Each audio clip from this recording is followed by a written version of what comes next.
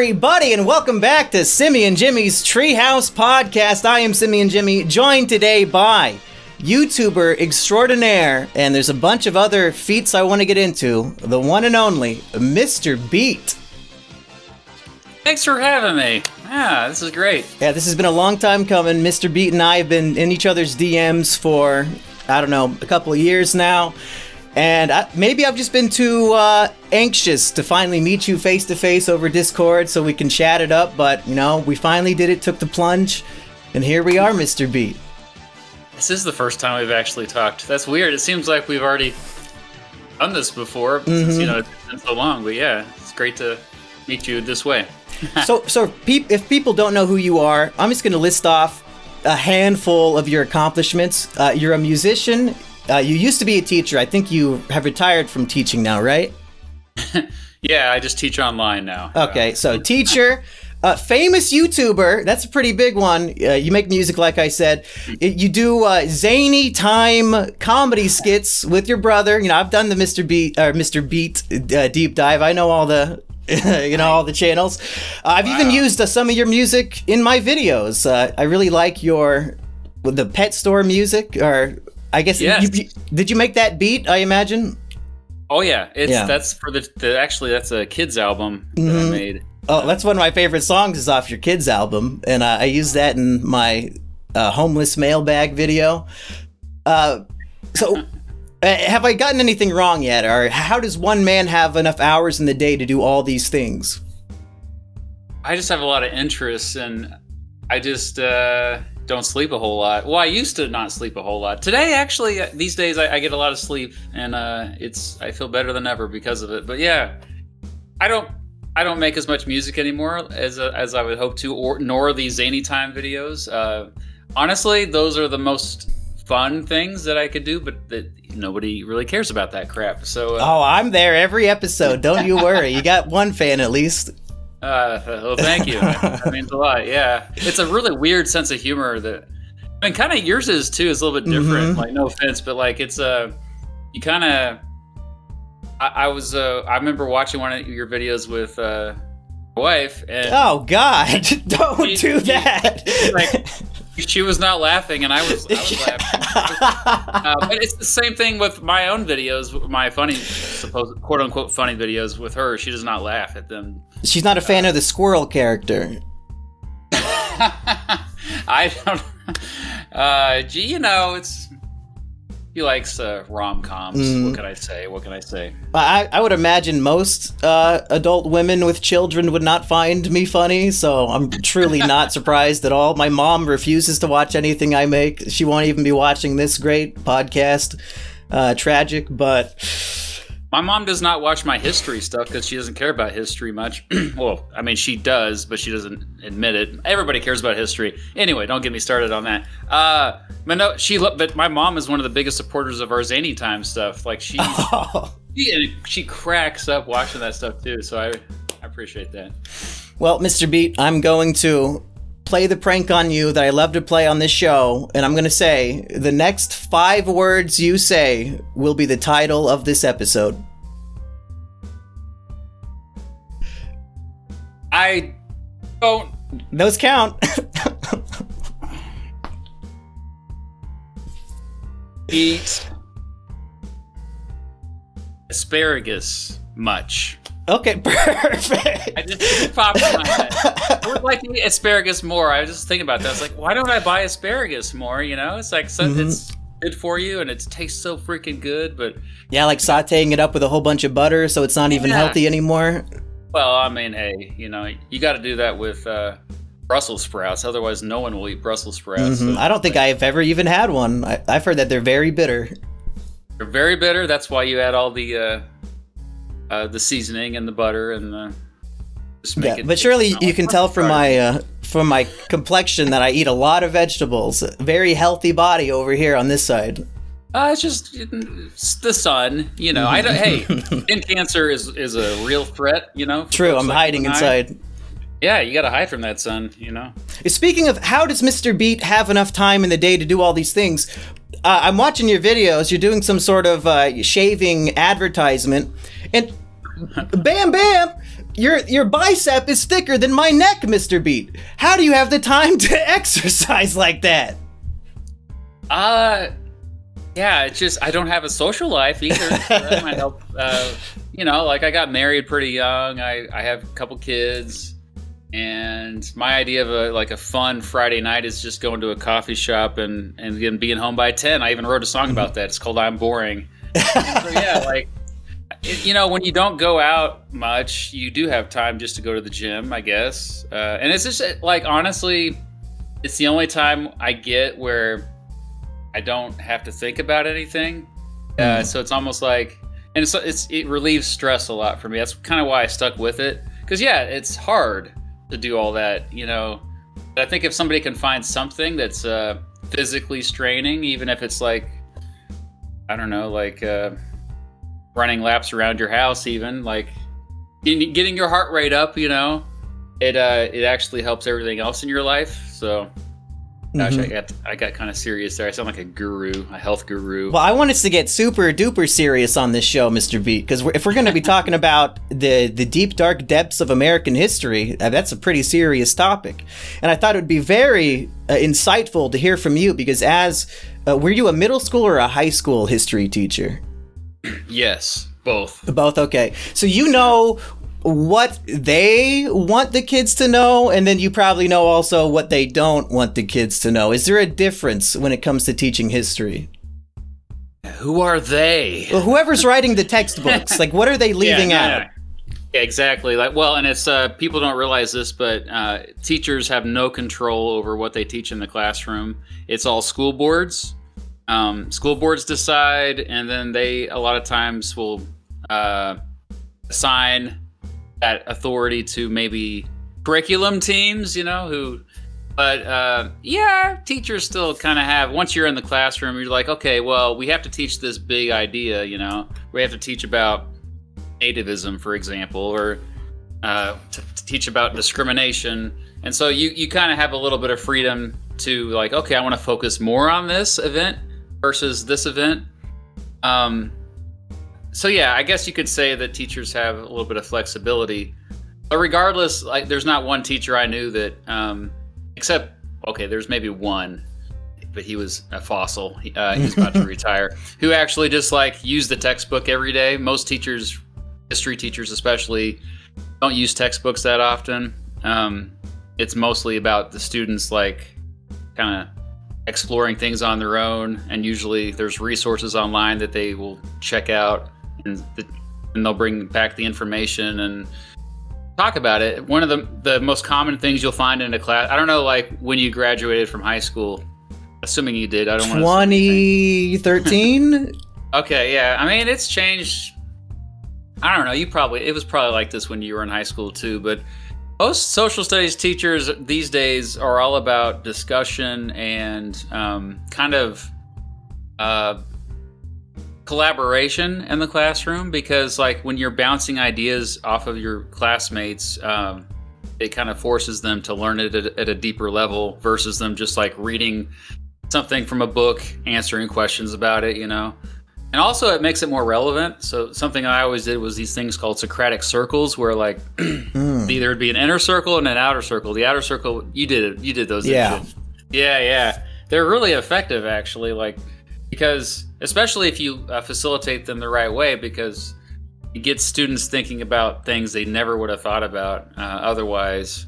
You're not just spoon feeding them. The teacher's just kind of hanging out in the back of the room, and it really empowers kids too. You know, like I just hated that when teachers would just lecture the whole freaking time. Like, did you have teachers like that? Well, I was going to be an English teacher, so I've gone through all the training, and I just, my last semester I decided to not do it, which was pretty lucky because after all the COVID stuff, I was pretty thankful to not be in a teacher's position. But yeah, I've gone through, I'm qualified to be one. I just choose not to, I guess. But I don't know if any school would hire me, so, it might just be for the best. They don't need to know your real name. Oh, no, I mean, I don't really care about all that, but still, when you have a history discussion with these teenagers, did you ever find that some of them might have been a little too edgy after going on the internet? Because I just saw a story yesterday. This Jewish teacher quit because an 11-year-old like drew a picture of Hitler on his paper or something. Did you ever have anything like that come up where somebody was just truly miseducated by something they read online? Definitely. I mostly taught in conservative areas, so like there's a lot of indoctrination, and I even had parents like call me saying you shouldn't teach about Islam, and I was like, well, the curriculum says we have to teach world religions, but I had like a really long conversation with an angry parent after school one day. Actually, I ended up resolving it, so I felt good about it, but at the same time, yeah, the kids, you mentioned the edgelord part of it. That was basically me, so I mean, I'm speaking from myself. Yeah, it's before the internet, kids were doing that crap. They were drawing swastikas on bathroom stalls. There's nothing new about any of this. And they grow out of it. Overwhelmingly, they grow out of it. By the time they're 25, they're just like, what was I doing? Because like it's all about getting a reaction. And so I was not the type of teacher to react to that stuff, like get offended if a kid cussed me out, I'd be like, okay. And then I'd be like, well, you want to talk outside about what's really on your mind? What's really going flexing on? Those biceps at him. Give him the beatdown! Yeah. The Mr. Beatdown. Give him a noogie right there in class. No, yeah, that's illegal. But I had a pretty good relationship with most of my students, actually, mostly because I was just chill. And those are the teachers that survive in the profession, the ones who just kind of, it's like, if you have a type A too much, like wants to like put out every fire type of teacher, they're not going to survive. And it's the most. You probably made the right choice because it is one of the most demanding professions around. I was there my last year of teaching was COVID year when everybody went back, and I was teaching kids online at the same time I was teaching kids in the classroom, and it was extremely stressful. Plus, that was at the time when all of the parents started showing up to the school board meetings, and they're just like making these kids wear masks, like it was the worst thing ever. And yeah, no, it was pretty crazy. I'm kind of glad I got at it when I did. Yeah, and after 2 years of remote learning during COVID, and now we're coming back and ChatGPT exists, is there any hope? Like, do you have any hope for the next generation of students to actually learn anything? Well, yeah, because they will die if they don't. I always frame it as like survival of the species, and including with empathy. Like the ones who have least amount of empathy, the ones who are just like intolerant of anything new, like that is different, I'm angry at it, I'm scared about it, I'm not gonna tolerate it, those type of people, they end up dying. And the ones who are like, okay, you're weird, you're different, come on, work with the changes, go with the changes, they're the ones who survive, their kids survive, and they're the ones who keep the species going. And so historically, that's time and time again, it's the ones that, and there's a reason why we make progress as a society overall. I know it seems kind of bad right now, like, oh, we're taking all these steps backwards as a society, but like, well, once we get Trump back in the White House, we'll be good to go, right, Mr. B? Yeah, that's progress. Yeah, I mean, the thing is, like, those people who right now, I hate to, it's front of mind because you've seen how it is on Twitter this week. You can't avoid all the anti-vax stuff, and like those folks, we don't need to really sugarcoat it. Like they're being misinformed to a point where their lives are in danger. They're getting people killed. Maybe that's just going to be the way it is. We just should accept that, like the ones who are actually following. I shouldn't say following the science because you don't follow the science. The science is there whether you like it or not. But like the ones who basically go with what works. Because like for example, if you had a plumber come to your house and like he was just tinkering around and he never fixed anything, you would never hire him again. Mm-hmm. But then like if there's a doctor who's saying, here, take this, it'll help you not die, and then you don't die, and all your friends that take this don't die. Yeah, I'm going to go with that doctor. These people are like actively going against people like that are trying to save their lives. So if you're going to actively go against people that are trying to save your lives, then okay, Bye. We'll see you later. You had a good run here on Earth, I guess. But, I know that sounds bad, but you know, no, it's point. I mean, it makes sense. But I'm asking, you know, academically, how do you and your colleagues think the future is going to be now that ChatGPT can write essays? Same thing. If you can't, okay, if you have to rely on robots for everything, that means you have nothing to offer. And so we are going to be forced as a society to like have new skills. And if we don't, then we're not going to survive. Now, is this different than every other technology before it? I think it will be. Yeah. I mean, I don't want to be a doomsdayer, but I think probably within 20 years, there'll be a point where, okay, the technology is good enough now where most of us don't have to work anymore. Wow. And that's why I would say universal basic income is going to have to be the thing that kind of steps in. Hey, we were both Yang Gang, right, Mr. Beat? Oh, you liked Andrew Yang? Oh, I have a math hat and everything. Yeah, it's too bad he's just not a politician. That's why he couldn't last. But yeah, like his ideas were great, especially. I mean, UBI. I was like very skeptical about it when I first heard about it. But yeah, I love it. I think it's kind of the best idea that he brought to the table. I mean, do you think UBI would work? Maybe we should tell people what UBI, universal basic. It's not like a STD or anything. It's universal basic income. You think your viewers, listeners know what that is? Yeah, I mean, after we got that Trump money in the mail during COVID, I think people caught on to the idea, right? Yeah, well, but see, that's another thing too. Is like that was a one-time payment or 2 or 3 time payment. The biggest part about it is that it's reoccurring and it kind of offers that peace of mind, like saying, no matter what happens in my life, at least I have something coming in to feed me, you know, like. Whereas I felt like the Trump check, you know, that dang socialist, you know, he was like, all right, well here, this is just and so a lot of people that got that, like, well, I don't know if I'm ever going to get this again. And so they did like just spend it on whatever, you know, because, you know, well, but honestly, though, a lot of the research shows they spent it on bills, boring bills. That's what I did, for sure.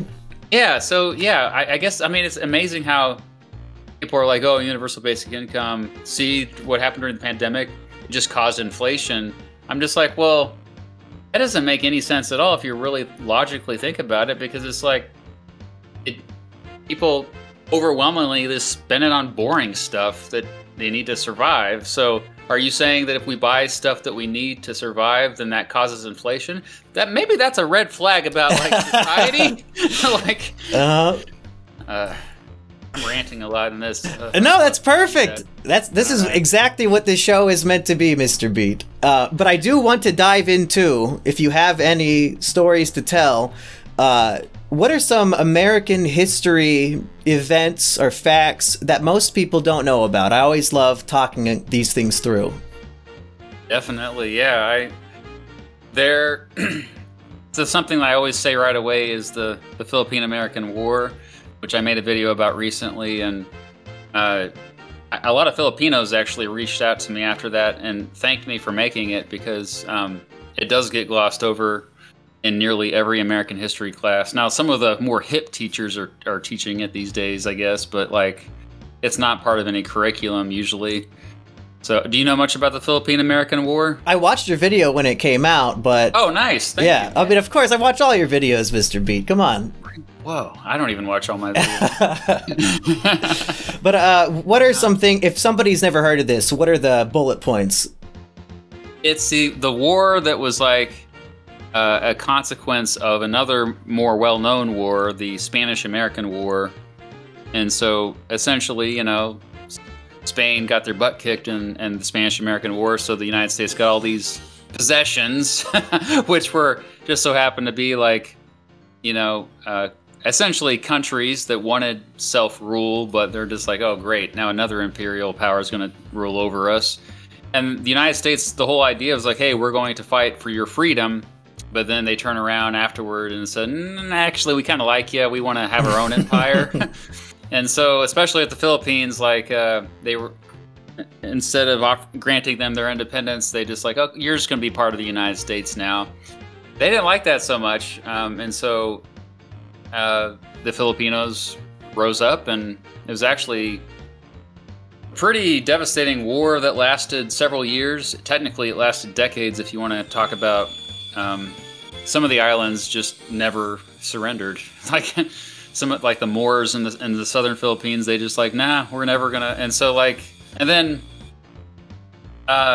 today though, if you go to the Philippines, people generally are like, oh, we love the United States. Mm-hmm. Even there, they're not even taught about this war. The reason why they love the United States so much is because they only remember history back to World War II. World War II, the United States was really beneficial to the Philippines because we saved them from Japan. We kicked the Japanese out, another imperial power. So anyway. Yeah, I do a podcast with a guy who lives in the Philippines, and he just took a trip to New York City. So it's pretty cool talking to him about his experience coming on to the Big Apple. Were there horrible war crimes committed during the Filipino War? You know the answer to that, don't you? You did your homework. Yeah, there were war crimes. Probably shouldn't go into all of them here, but... no, please feel free if you want to. You just love to be demonetized. This is... People come here for the real shit, Mr. Beat. Come on. All right. Yeah, no, there were concentration camps that the Americans set up for the Filipino civilians population. They controlled the population because... there was guerrilla warfare. The Filipinos were engaging in guerrilla warfare, so the American soldiers was like, I don't know who's on my team or who's an ally, who's not. And so they just like, let's just like have these like force people into these camps, which mostly were just the cities they lived in already. If they did live in a village, they're like, okay, you can't leave the village type of deal. And then like they didn't.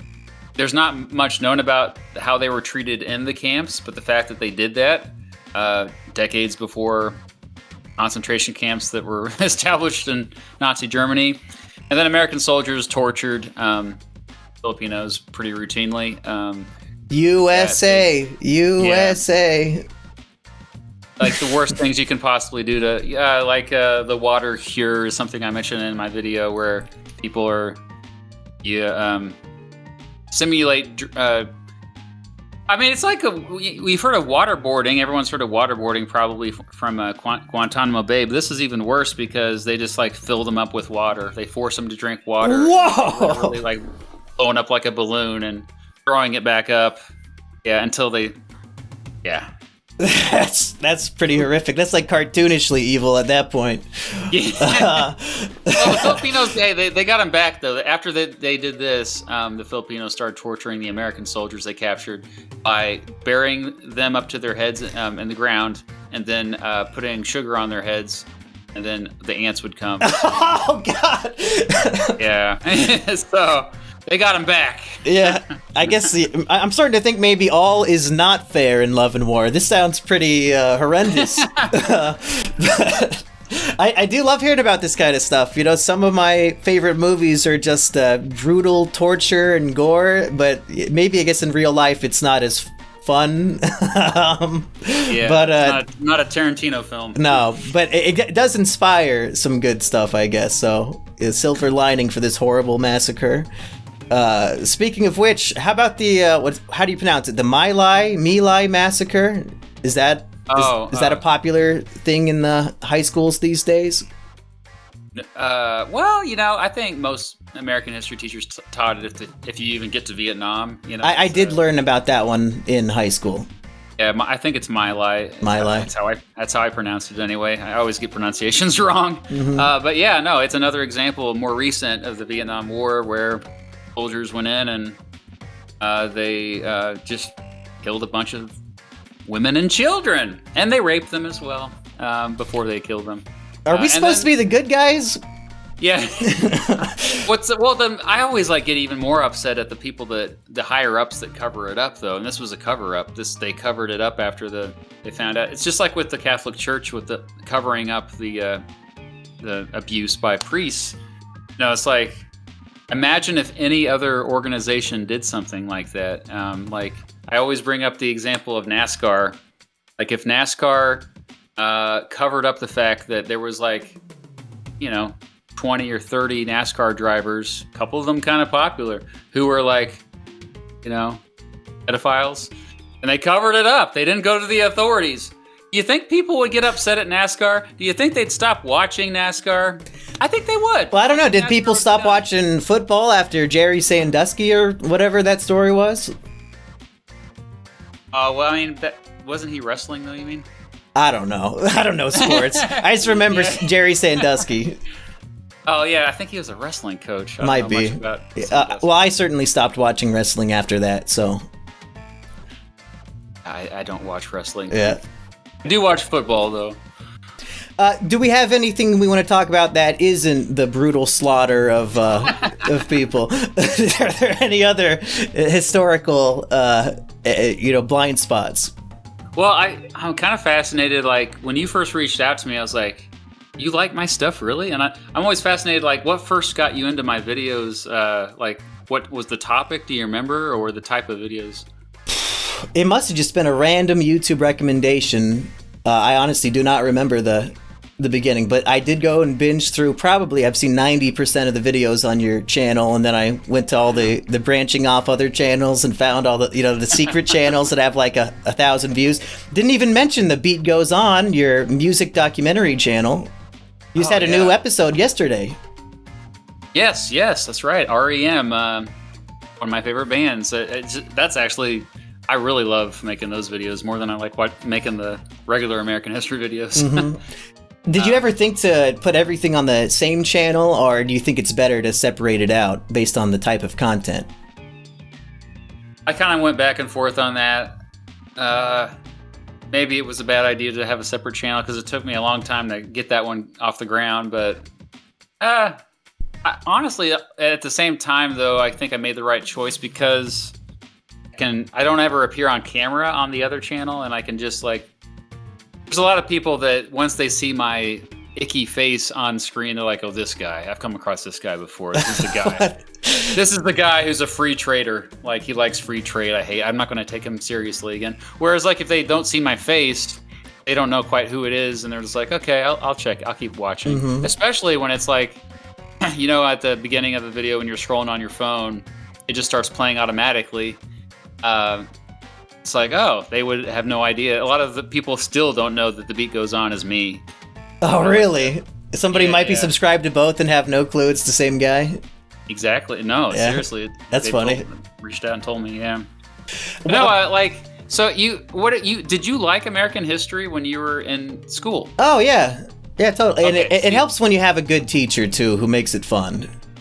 And I had a lot of great teachers. You should give him a shout out right now.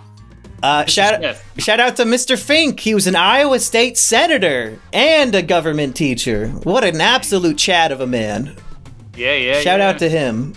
But what I've always appreciated about you and Mr. Fink is that you are very open about your politics. Like, you have several videos just taking the political compass. You don't even care if people know what you think. And I think back to like maybe 5th or 6th grade, I'm as ignorant about politics as any 11-year-old should be. And I find out that there's, the teacher says there's Democrats and Republicans, and I kind of respect this teacher, and I think, I'll just be whatever she is. So I asked her, hey, which one are you? And she got so offended, so angry that I would dare ask her that question, and that always stuck with me. So I appreciate that you are not ashamed of your personal beliefs, and you'll just talk about them. What always helped me, though, is like if I did have students that asked me, like, what's your political party? I'd always say I'm independent.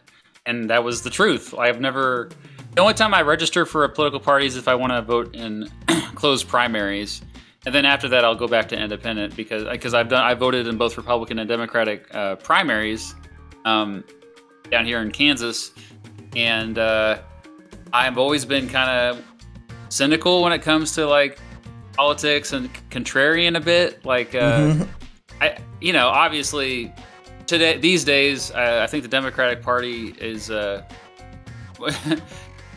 better than the Republican Party because I'm not a big fan of Trumpism, but at the same time, like, there's some aspects of Republican Party that have gotten better in recent years. Like their foreign policy has gotten better since George W. Bush, and I gotta give credit to that because that was my biggest issue with George W. Bush when I was younger. So like it's kind of nice to like not have allegiance to a tribe. Period. And tribalism is going to be the end of all of us for sure.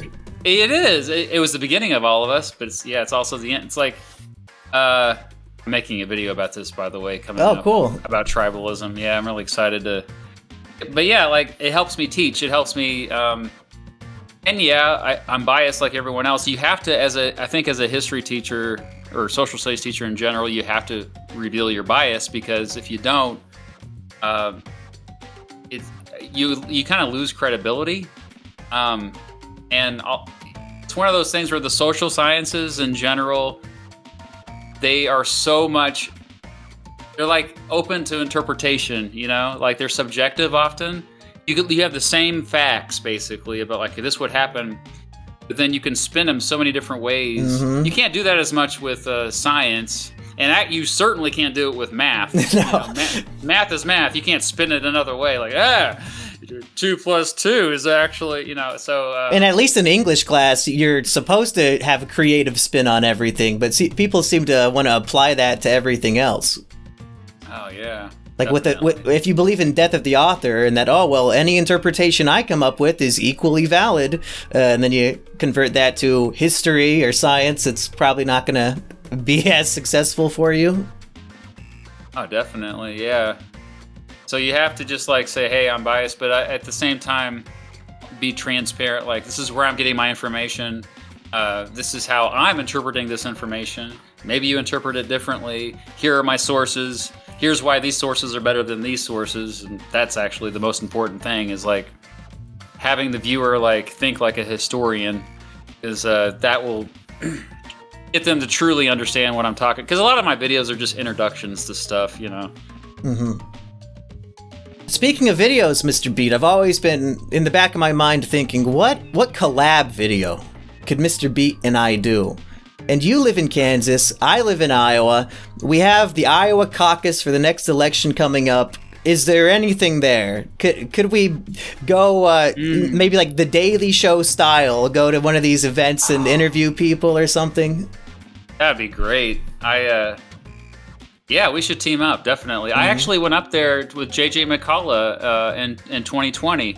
This is right before the pandemic. We went up to Des Moines, and we saw a few of the candidates. Of course, that was the Democratic side. This time it's going to be Republicans, right? So that's exciting. Yep. I just remembered the first Mr. Beat video I saw, because I live in the city of Ames, Iowa, and you have a video reviewing that city specifically. I mean, it's not you, but it's part of your video. I think that's the one I saw. Shout out to to Xander, who also, well, he doesn't live in Ames anymore, but he went to Iowa State, and him and I were just talking because we met and at one of these conferences, you know. He has a psychology channel. Psychology is his specialty. But he's like, yeah, we should compare these obscure college towns in the Midwest. And that's my worst performing video of all my compared videos. Hey, you got me on board. I was gonna say, that's awesome. I love Ames. We actually were up there as well in 2020. So yeah, let's plan on it next year. Yeah, well, we were both in Ames at the same time. Oh my goodness. I thought I smelled something. Not that far away. I'm actually not that far away from it. Yeah. If I have to, so if that's my introduction video for Mr. Beat, I would say my favorite one, and you might agree because I think you posted something to this effect. I really enjoyed your trip on the Oregon Trail, and there was a part of the video where you like had a special rock that you hid somewhere. Did anybody ever go find that? Not that I'm aware of. Well, I'll go do it. If it's still there, I'll go get it. It was such a cool idea that Mrs. Beat, she came up with it, and she even like painted them and made them look really cool. And we put several of those rocks out, and not one of them has been like, as far as I know, like I'm pretty sure people picked them up, It's probably just like some random old dude who's never heard of me, so he's just like, "What the hell is this?" And they're like, "Well, I'll just keep it anyway." He did not utilize the hashtag Mr. Beat Rocks. Yeah, or it's a 5-year-old who's like, who ate it. You know, Yeah. you know, like, so. Yeah, it's too bad. Sad because like I should do that again. Maybe I'll put some in Iowa. There we go. Yeah, it'd be easier for me to go find it. What was that like, making like an hour-long, almost cinematic, like you're using drone footage and everything? How, as a dad who's on a family vacation, who has to drive the car, keep track of two, I assume below 10-year-old children, and a wife, and also in the back of your mind, I'm making a documentary. How do you even have the brain capacity for all of that? It was stressful. It was very stressful, and I want to apologize now formally to my family for putting them through that. But I think they still probably have nostalgia for it. It's all good. But yeah, for those who aren't aware, which is most people, because it didn't do very well. Another video that didn't do very well that you like. It's funny. I decided to, I always wanted to make a big documentary about the Oregon Trail, and I was like, well, it'd be cool just to travel it, because there's an auto tour you can do. The roads more or less follow the actual trail. I mean, the actual trail doesn't exist anymore, but it kind of gets close, especially when you go off the main highways. And I was like, well, if we make it, we can kind of make it a gimmick by turning it into a quote-unquote adventure by going in a Tesla, because the idea is that, you know, there's not a lot of charging stations along this trail, and there weren't, especially in Wyoming and western Nebraska. We had to go way out of our way just to charge, and it did lead to like a more suspenseful, entertaining video, I think. Yeah, I might accidentally trap my family in the middle of nowhere because the car ran out of battery. Yeah, exactly. So that was kind of a cool, and then yeah, I tied it to the video game that I played when I was a kid. Did you ever play the video game? No, it was way too boring for me. Yeah, I was gonna say, like, you're basically a Zoomer, right? Yeah. Yeah. So, I think that's another reason why the people are just like, well, this seems like a lame game, but it's a cool, like, the Oregon Trail is. There's nothing, in my opinion, nothing more American than the Oregon Trail, because it kind of like has everything about our history wrapped into one. So yeah, it was like a 2-hour-long documentary, and I was trying to get it like streamed on other platforms, actually, because maybe this isn't the right audience, because you're scrolling on YouTube, you don't want to watch a 2-hour video. I mean, I do. I've got nothing else going on. I'll watch every 2-hour video you post. That's awesome. Yeah, I'm glad you liked it, because that means a lot, because I was kind of bummed for a while after that came out, because it didn't do so well. But well, everybody, that's my recommendation. If you want to go check out Mr. Beat, that's where I would start, at least. But what would you say? Where should people start with you? Just whatever piques their interest? Yeah, I mean, I do cover a lot, especially American political history, but I try to cover all the, like, I know one video that has done well that a lot of people kind of got reeled in was my 9/11 video.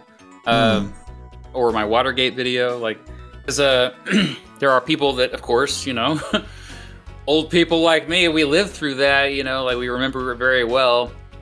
Even Watergate, there's a lot of older folks that, like, watched my video, and they said, yeah, this is something that I remember first watching on TV and getting into politics about. And but also Watergate ties in very nicely with what's going on politically today with Trump.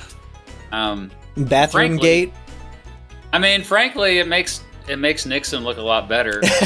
Yeah, he looks a lot better these days. And actually went to the Nixon Presidential Library in California with some other history YouTubers, and that's what we kept talking to each other about. Like, you know, he actually did a lot of good things. I mean, Nixon wasn't so bad. It's kind of crazy. You ever see that Frost Nixon movie? Oh yeah, that's a good one. Yeah, I like that one. Well, Mr. Beat, I don't know if you have any other historical things you want to dive into, but I did let my Discord know that we were going to be doing a podcast, and I said, hey, if you have any questions for this American history expert / much bigger YouTuber than me, let me know. So would you like to dive into some of these questions? Absolutely, let's do it. Cool. And they might be asking about events that I've never heard of that are like secretly super offensive somehow. So just let me know if it's something we should not talk about. But it's all good. Let's see. So here's a simple one. Heart of 115 wants to know, what are your opinions on the state of Oregon and its inhabitants? Oregon's a great state. I know it has a bad reputation these days. Portland does because of the homelessness crisis there, but it's a beautiful area and they're making progress. Oregon's interesting too because like they just decriminalized all drugs, and they have very forward-thinking policies there, which we haven't really seen played out yet. So, yeah, I have a friend from high school that lives there. She moved up there.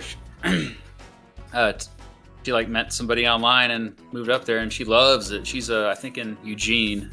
I was about to say, keep Eugene weird. The only place in Oregon I want to go to is Eugene because there's this guy named Political Juice who like made a big video reviewing that college town. And oh wow, yeah. I used to watch Political Juice. Does he still make stuff? No. Oh my, you don't know about this, Mr. B. He had a complete mental breakdown, deleted all of his videos, and then like started uploading like footage of his toilet flushing like once per day for a month. You know, he lost it, and he completely disavowed all of his political opinions that he shared. And he's very conservative, I know, right? But he was like a 19-year-old, so he was just spouting off like, I guess like Ben Shapiro talking points or something like that. He's kind of just repeating what other people were saying, and he was really embarrassed after going through college, and he wanted to delete it all. But somebody he was indoctrinated by college. Those professors forced him to have new beliefs. It very well could be, but I'm actually planning on making a video about him because somebody sent me the archive of all of his videos. So like you can't find them anywhere, but I have them. So if you re-upload them, because he will take it down, because I re-uploaded this Eugene, Oregon review video and he struck it down even though he quit YouTube. So I might make a video like the life and death of Political Juice and just like explain what each video was without actually showing the footage. So then there's not much you can do about it. Yeah, because it's fair use, and you could probably get away with playing a lot of clips actually, and he couldn't take it down. You could actually fight him in court, so don't be intimidated by that. Although I understand, like if he's ashamed, but hey, we all grow. I used to be into anti-vax stuff when I was younger. I mean, I used to be very conspiracy-minded. I grew up in a very fundamentalist household, which kind of explains a lot of that. You know, like that's my family still is very fundamentalist with their beliefs. So yeah, it's all right. We all grow up at some point. Well, no, I'm kidding. Some of us do. Yeah, I shouldn't say yeah. Okay, Koeth wants to know, what is your favorite weird American history story? Weird. Okay. There's so many. I think my go-to that I haven't made a video about that I'm really excited to make a video about is Joseph Smith. That guy was so strange, and he started a religion. You know, he was also a con man, and some of the best people who have started religions historically were just really good at persuading people. You're telling me the guy who says, if you give me money now, you can go to heaven later, you think he might be a con man? And that he found tablets in his backyard just coincidentally. And are you a fan of the musical? I've only seen clips of it online. I actually haven't seen the whole thing. Have you seen the whole thing? I saw it off-Broadway when they came to, I think, the Civic Center in Des Moines. So, yeah, and I have basically all the songs memorized from the album. I'm a big fan. Oh, wow. I'll have to check out the whole thing. Yeah, some of the coolest people I've ever met in my entire life are Mormon. Like, and they always are, like, really cool about... Yeah, apparently the Mormon church even, like... just laughed it off about this musical making fun of them too. And they in the pamphlets that you get at that they were advertising the Book of Mormon, the book. Like right. You've seen the musical, now read the source material. Yeah, it's a good fiction. Which it's a weird thing to advertise on when if you know what that happens in that musical. I don't know if I'd want to be associated with it with my church, but that was cool of them to take it on the chin or whatever. Yeah, it's strange. Anyway, yeah, Joseph Smith's a fascinating character. So if you just like search him up, you'll find some weird stuff. Okay, next one, if I can find a good one. So I know your answer to this one, but Mr. Coffee wants to know, who was the best president? Yeah, I still think George Washington was the best president. You thought I was going to say George Bush, didn't you? No. I thought you were going to say Trump. Oh, yeah. He's a close 45th. You're not going to give him the 5th spot on Mount Rushmore. No. Not a fan of Trump. He might be the worst at this point. We'll see what happens. Innocent till... I mean, James Buchanan was pretty bad. You can't... To place him below James Buchanan... but still, he's definitely bottom 10. I won't actually release a video about that though, because people will be just like, you're just so biased, you know. But anyway, best George Washington, and the main reason why is because not necessarily any laws that he passed or anything, because he didn't really pass that many laws, but just all the precedents that he set, and the fact that he could have been like any other country throughout world history, like, oh, we won, we kicked the imperialists out. Now I'm dictator. Now what I say goes. He was the opposite of that. He's like, no, I haven't figured everything out. I think this Constitution's a good thing. We should have limited government. In fact, he even like thought, should we even have a president? I don't think we should have a president. And yet they're like, dude, we should not only have a president, you should be the president. They wanted to give him like all this power. He turned it down. So he was like the anti-dictator. Gotta love him. Yeah, 2 terms, all thanks to him, right? Yeah, well, until FDR anyway. Oops. Yeah, what was he in there for? Like what, 15 years? He was in there for 13 and a half ish. Dang, that's wild. He died pretty early in his 4th term. Yeah. Okay, hashtag not a furry wants to know, how does it feel that many of our greatest scientific advancements were produced by Nazi scientists? And is that even accurate to say?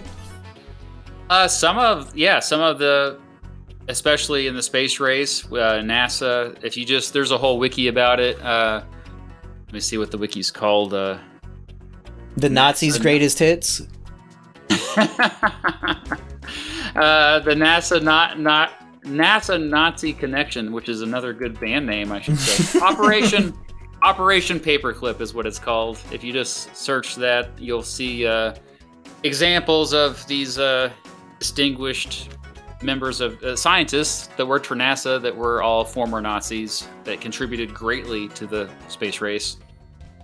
Yeah, definitely. But other than the space race, I'm not too familiar with a whole lot. I mean, the Volkswagen, I guess. Yeah, Slugbug got me punched a few times as a kid. I don't know if they made that one as well.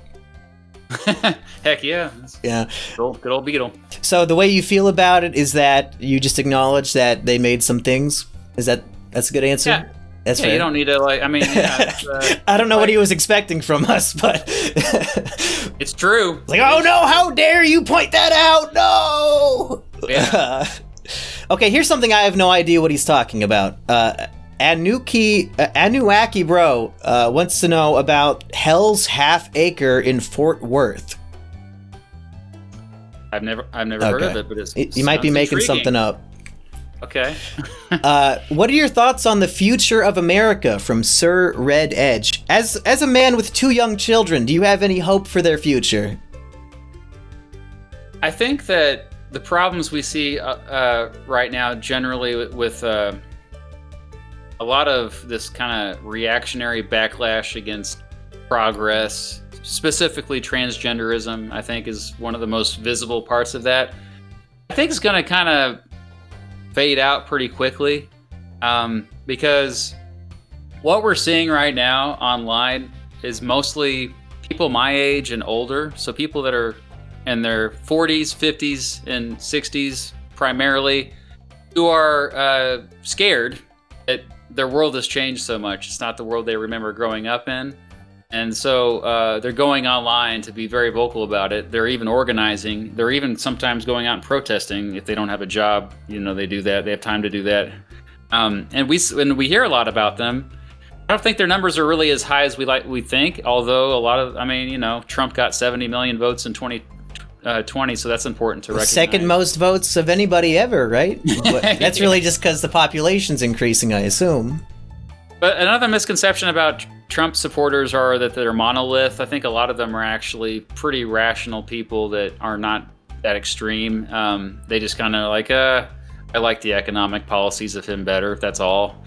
Although Biden is he's pretty pro-business. But I digress. But anyway, so when we talk about like what we're afraid of, like this direction the country's going, and some people are afraid it's going the other direction, like we're all going to be transgender by the year 2040. Oh, God. Seriously, there's people that believe that crap. People believe that crap. State enforced homosexuality. You know? Yeah. You know, that's what they think, or they're going to take that God's going to not exist anymore. Which was like, well, why would God even care? But anyway, so people fear that, but I think ultimately it's just a bunch of people shouting online, and I think the internet's social media kind of is demonstration that the internet's still in its teenage phase of existence. That there's going to be a point where, you know, if Gen Z folks like you and younger they grew up with the internet, and they just kind of more easily spot BS online, and they're able to critically think about it more, unlike people my age and older who they didn't grow up with it. And so I predict in the next 10, 20 years, we're going to see kind of a lot of that reactionary stuff go away. And we're actually going to probably see a lot of progress, particularly with, I think, environmental stuff. That's where I think the biggest progress will come, because we're already seeing the effects of climate change. And it's like, well, you can't really deny it anymore. So I guess we have to do something about it. And, you know, well, I'm not convinced. I'm not convinced they're going to do anything. I think it's only going to keep getting worse. It will get worse before it gets better, for sure. But I do stay optimistic. Like, you know, my daughters are 11 and 8, and they will see probably, I would say by the time they're my age, I think I can be tremendously hopeful, because but that's just how history is, you know. It's never it's always 2 steps forward, 1 step back. Sometimes it's 2 steps back, actually. So they want to go 3 steps back right now, like Clarence Thomas in the Supreme Court. Let's go 3 steps back. But, what was the deal with him? He was some shady money or something. Yeah, and but he also is just really conservative anyway. But he wants to overthrow like the Supreme Court decision that legalized birth control. He wants to overthrow the interracial marriage Supreme Court decision. What? Yeah. Wait, what does that mean? Can you break that? He legitimately doesn't want different races to be able to get married? Well, no. He personally is okay with it. Obviously, his wife is white, for example. But he, I guess that shouldn't surprise you. You'll find that a lot of black conservatives have white spouses, actually. Oh, I did not know that. Yeah. But anyway, like, his whole his whole belief system, which is, you know, it has merit. You know, he's a smart guy. But a lot of those decisions in the 60s, he believes the Supreme Court overstepped their bounds, that they were doing too much, that it should be up to Congress to make these laws. Congress should have made a law banning, or Congress should have made a law that said it was okay for you to marry people of different skin colors. And Congress should have made a law that... So he's basically, that's his argument. But, you know, I just think it's a little bit extreme, because Supreme Court really has been responsible for a lot of progress in our country, and I think we should respect that, because they...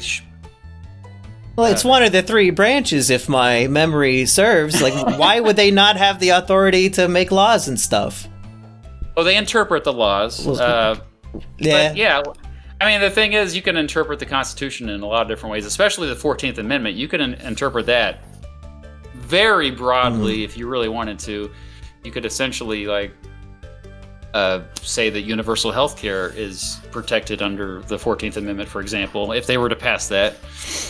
So, Anyway, and that's another thing I think we're going to have. I think we'll have universal health care by the year 2040. That's what I predict. Oh, I hope so, because I can't afford this health care now. It's a little too much for me. That's why I stay home all day. I can't get in a car wreck. We spend about $16,000 a year just on premiums each year. Oh my God. Family, yeah. Oof. Okay, what do we have next? Which Mako Horror Show wants to know, what presidents have made the most profound positive impact on America's history? I am a fan of Teddy Roosevelt myself. That's a good one. Yeah.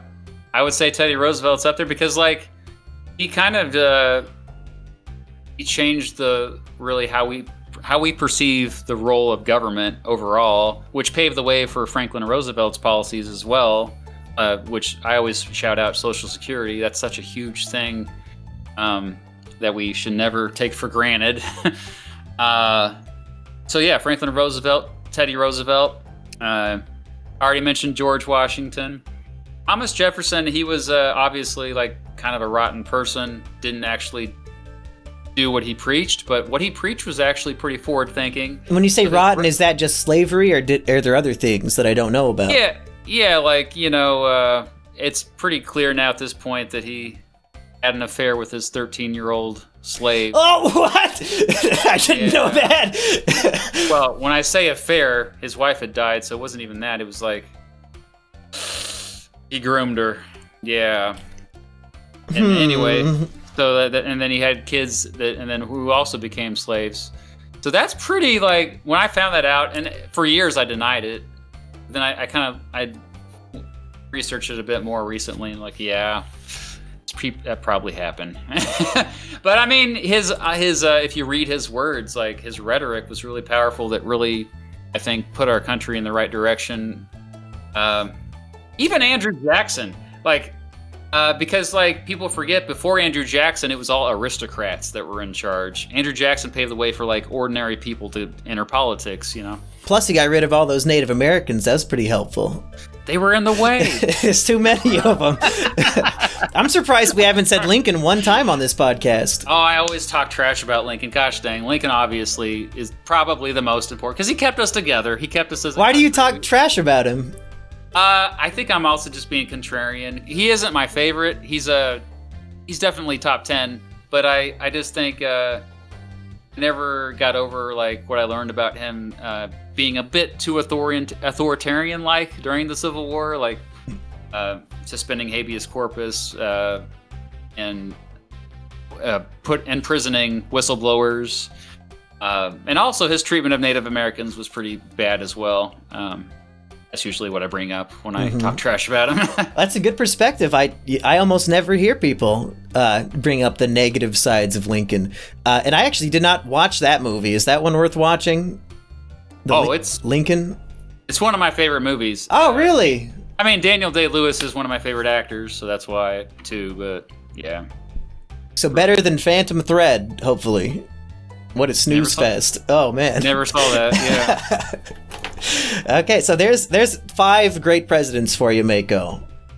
I think I should probably skip the Mr. Beast questions, because even I don't find that funny, and I imagine you're sick to death of that shit. Yeah, it's funny. Leaf wants to know, what is one or some things that you would change in American history if you could? So if you have the Flash's power, you can run back in time to destroy the timeline. Where did we go wrong? What needs to be fixed? I think maybe if we were somehow not able to create nuclear weapons, that would be... But, it probably would have happened. If it didn't happen in 1945, it would have happened later. If there was a way to prevent us from ever discovering that. At the same time, it's also like led to mutually assured destruction, that whole principle that like, hey, if everybody all the superpowers have them, they're less likely to use them because they know it's like the end for all of us. So I kind of am conflicted on that as well, but it's scary because I don't mean to scare people too much, but there are nuclear weapons out there that are unaccounted for in Russia. Some that are small enough to fit in a backpack. Oh. And so we, who knows where they're at. And that's what kind of.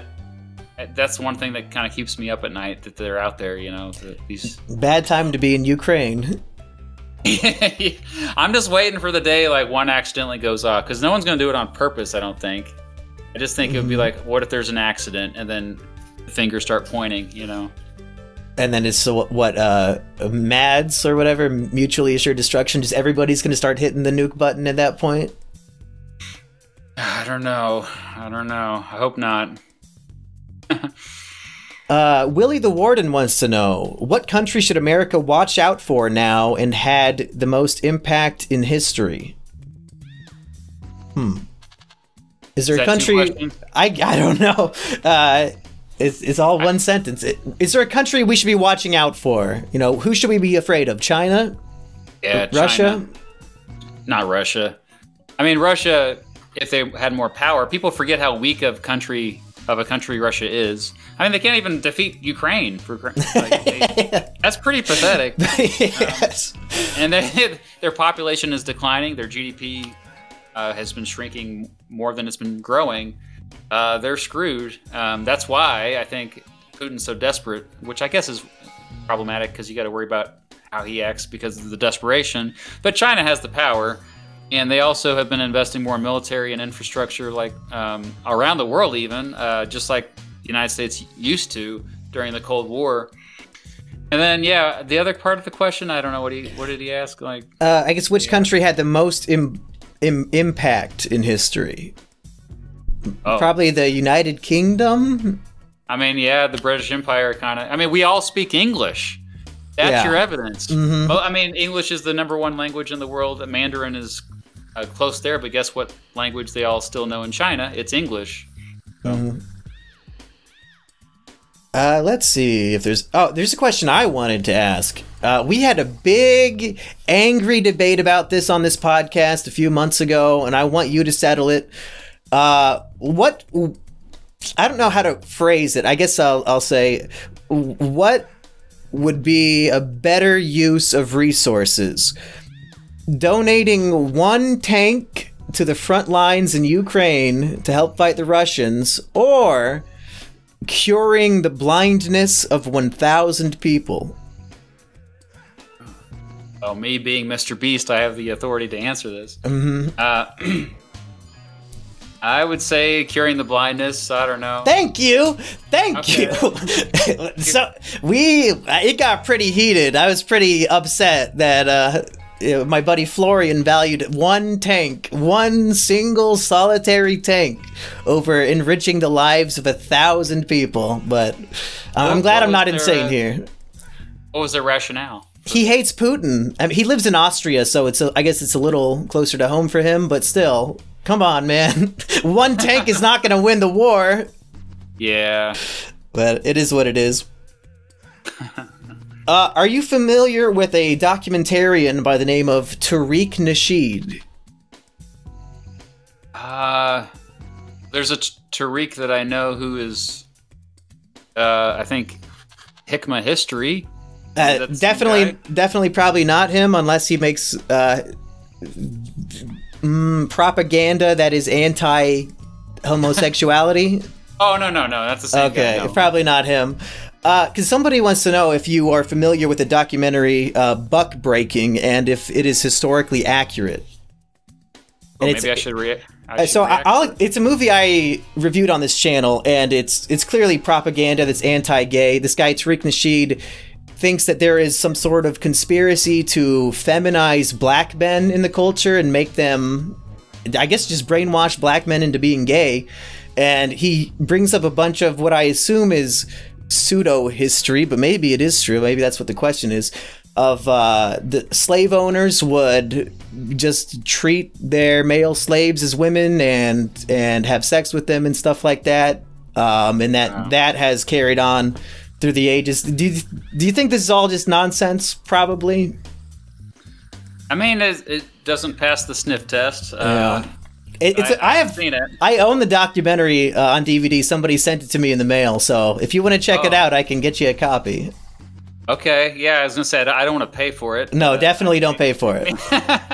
No. Maybe I can react to it. It's basically just hate speech for an hour and a half, but see, it's like what motivates someone to make something like that? Though? I just wonder. Like, Tariq Nasheed has a huge following with this stuff. He's all over Twitter if you want to go check him out. But like, it's a whole cult behind this idea. Wow. Yeah, it's much bigger than you would think. Okay, I'll check it out. Here's a strange question from Riley. What is the funniest war that America has participated in? Have any wars been funny? Like the Emu War? Oh, I don't know much about the Emu War other than the oversimplified video. The emus won, I think. Yeah, but that was Australia, right? Mm-hmm. Yeah, that was... there were wars that happened where essentially they called it a war, but not really anybody died or anything, or maybe one person died. The Toledo War comes to mind. It was the border dispute between Michigan and Ohio. Oh. And, it's like to this day that like people in Ohio and Michigan kind of hate each other. It's a big rivalry. Wow. And it goes back to this war, which if you actually look at the war, not much happened at all, but they just make a big deal out of it. It was the border, the Toledo Strip, which is where Toledo was. They fought over Toledo, basically. I'm just like, who wants Toledo? You know. So. That's a fun thing to fight over. I think that satisfies the question. All right. And we don't have to go all day. We've been going over an hour. I don't know how much time you wanted to set out for this podcast. I don't want to keep you, but I have more questions if you want to keep going. We could take a couple more or so, yeah. Sure, okay. Yeah, I don't want to waste too much of Mr. Beat's time with this nonsense. For example, Mecha Sandwich wants to know which president would win in a 46-man battle royale wrestling match? Ooh. Teddy Roosevelt? Yeah, Teddy Roosevelt probably, although he wasn't as big as some of the other ones, like Taft. I think. Who's taking him down?